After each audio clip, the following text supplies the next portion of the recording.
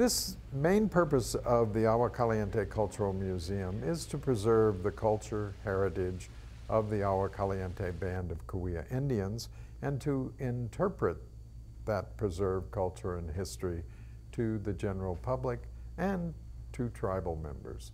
Right now we have an exhibition entitled Where Are the Teepees? And where are the teepees is the second most frequently asked question here at the museum, the first being, are there Indians still here? And when we say yes, the native presence in Palm Springs is quite strong, they ask, well, where are the teepees?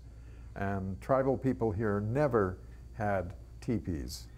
What we've done is to present a number of artifacts that show the stereotypes that are prevalent in our culture, not only the American culture, but from throughout the world. Cigar store Indians, stereotyped, Barbie dolls of American Indians, of course, Native American liquor bottles, coinage. We also deal with issues of sports teams and whether or not it's appropriate, insensitive to be using Native American terms to designate a sports team.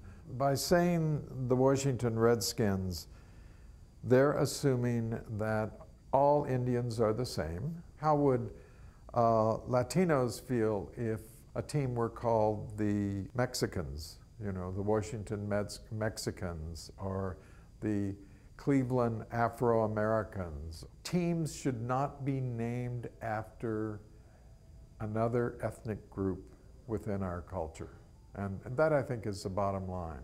So what we've asked people to do is to sort of question their assumptions about Native Americans, to realize that there is diversity even amongst Native Americans. If we walk around to this side of the museum, you'll notice on the wall that there are names of over 560 federally recognized tribes as well as Alaskan villages.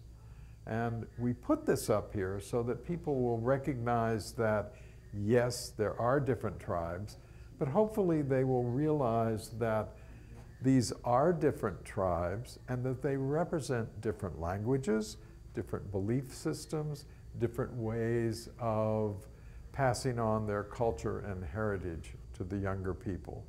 So again, an exhibition that's about stereotypes, about the preconceived ideas that populations have about Native Americans and whether or not they're still here.